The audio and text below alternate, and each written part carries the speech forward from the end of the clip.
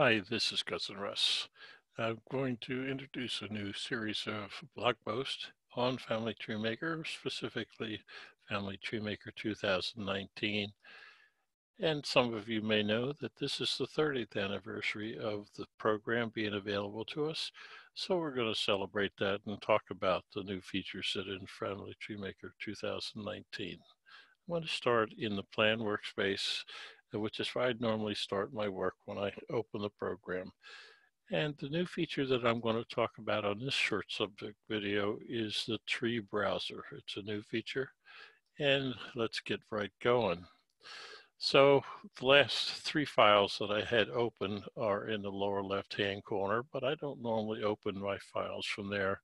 I go up to the upper left-hand corner to where it says Select Tree in a pull-down menu, and there are those three files. The reason why I do that is because I'm not sure what I'm going to do, but I also have some options to rename the file. I can delete the file. If I am done working with a file and I don't want to see it in the list, I can remove it from the list. And at the top of that menu is the new feature called Tree Browser. The control key and the number 0 will open the same window. Now the tree browser opens by default to the most recent files that you had opened. It's the same three files that are in the lower left-hand side and in the Select a Tree menu.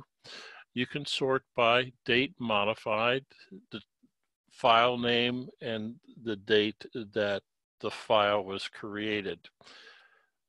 And in the larger part of the screen, on the right side, it says how many people are in the file, how many media files are linked to that file, and who the home person is. Let's get that's a test file.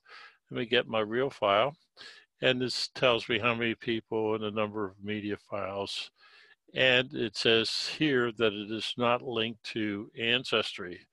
So it is not linked to Ancestry member tree. This one, however, is. So I have a good idea of what the three most recent files that I have.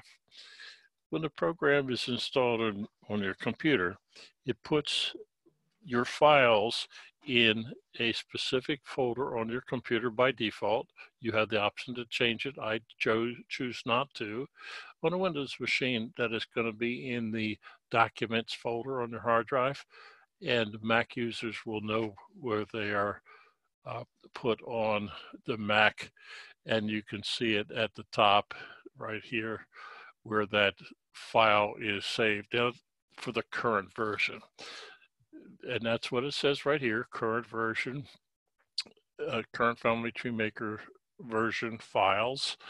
And as before, as you select one, it'll give you the information about that file, how many people it is, whether or not it is linked to Ancestry.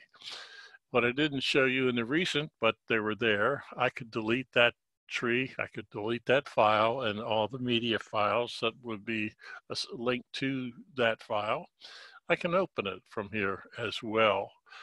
So this is all the files that I have in the default folder on my computer. Now I skipped the one here in the middle, but this is the powerful one that I really like, all files. And here it says older Family Tree Maker version files. Now this one, first one right here that I see, it was created and last modified in 2004. I haven't seen that file for 15 years. Gives me some information about that file, and I can delete it and open it as I showed before. But here's the power of this tree browser feature. I hovered over that link and it tells me that it's on one of my external or USB hard drives. So this file that I'm looking at is on my external hard drive. So, you know, Family Tree Maker finds our ancestors for us. It also can find our files that we have lost or forgot about on any of our hard drive or external hard drives. I think that's really cool. And you have the same sorting capability that I showed earlier. Now that's the files. These three items are the files on my computer. Let's see what I have on Ancestry. So here are all of the Ancestry member trees that are online, not necessarily connected to this computer. For an example, the one that I have selected says not linked to this computer. So my laptop has the data for this file on it, not on my computer. You'll see that there's a green check mark on this one because it is linked to the Ancestry member tree. This one is not linked, but I happen to know that this one is linked to my laptop, and I've got into the habit of naming my files that would include laptop, so that I know that this file is linked to my laptop, not to this computer. If I scroll down a little bit further, I'm going to find one that is linked to my Mac. So I know that this file right here is on my Mac. It's something that I learned once we have the capability of working on files to Ancestry through different computers. So the next item is new. I'm not going to talk about it a lot, but it is Tree Vault. Tree Vault is a new feature of Family Tree Maker 2019. I will talk about that, but on a separate video.